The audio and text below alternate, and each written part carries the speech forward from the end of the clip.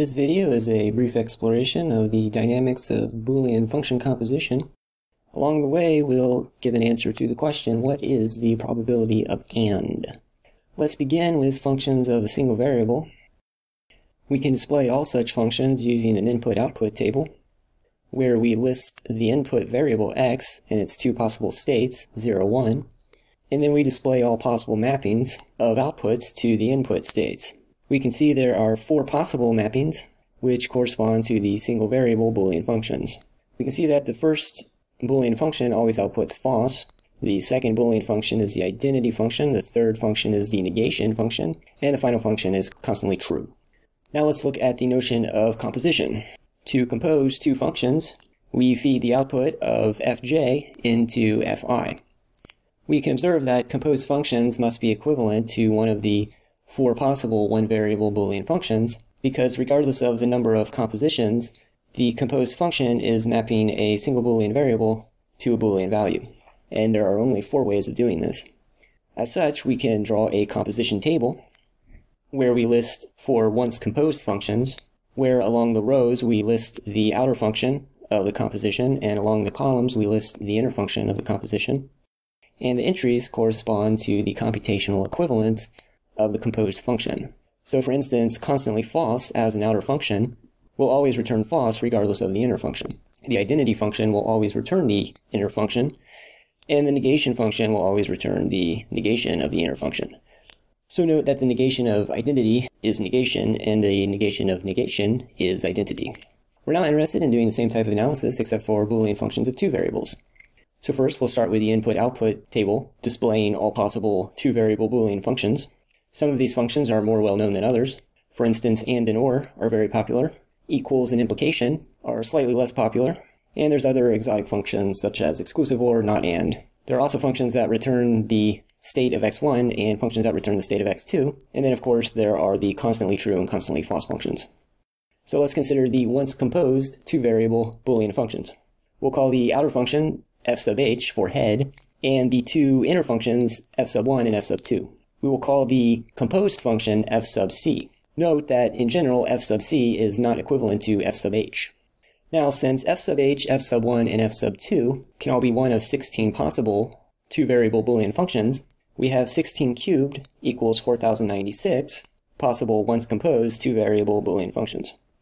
We're interested in the distribution of functional equivalents in the 4096 once composed functions to the 16 possible 2-variable Boolean functions.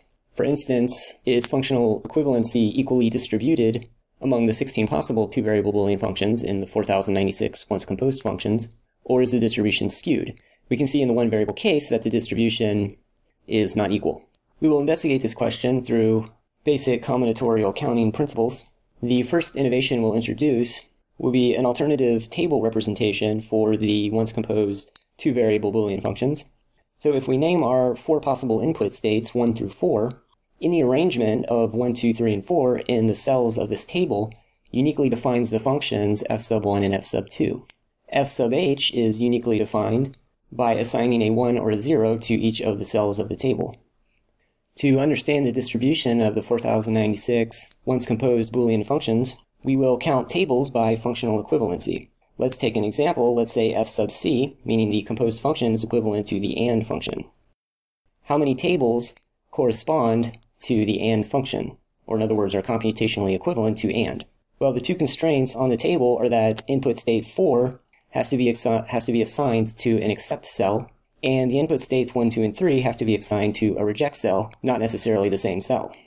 We can see that the number of ways of doing this is going to depend on the number of accept cells in the table, which we'll signify by ACC of f sub h. So if the number of accept cells in the table is 0, we know that there are 0 tables that compute the AND function, because AND must accept at least 1 input state. If there is 1 accept cell in the table, then we can count the 1 input state being put in the 1 cell, and each of the 3 reject states can be placed into any of the 3 reject cells. And finally, if the head function accepts 2 cells, we have 2 options for the accept input state, and we have 2 options each for the 3 reject states. We can generalize this counting procedure. So if we denote the number of accept cells by I, then for AND, we can count the number of computationally equivalent tables by I to the first power times 4 minus I to the third power. We can further generalize by noting that 1 and 3 do not depend on the specific except state of AND, but merely the number of states that AND accepts, in this case 1. So if we denote by the number of accept states of our composite function, ACC f sub c, then we can further generalize our expression, counting the number of union tables, where f sub h accepts I cells, and f sub c accepts j input states, as I to the j times 4 minus I to 4 minus j.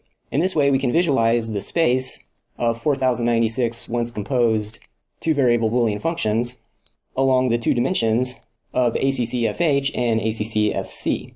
So every entry in this table is a count of the table representations corresponding to a composite function that accepts I input states and a head function that accepts j cells. Indeed, if we sum all the entries of this table, we get 4096. Finally, to answer the question, what is the probability of AND, we can see in the table that there are 864 ways of representing a composite function that accepts precisely one input state. And since we care about the specific input state, we have to further divide by 4 take 1 equals 4 equals 216, which is approximately 5% of 4096.